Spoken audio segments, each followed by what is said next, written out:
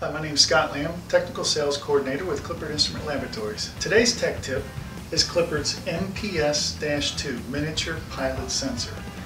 Basically what we have is supply pressure coming in to the R441 modular valve. This valve is a little bit unique in a sense that it's got a built-in orifice to help restrict the air trying to get to the recovery of the pilot portion.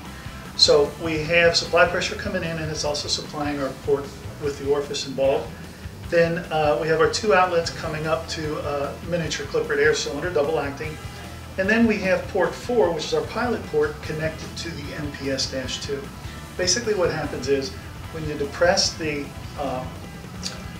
button on the MPS-2, you bleed more air out than you allow to recover through the orifice, and we get an output from the cylinder.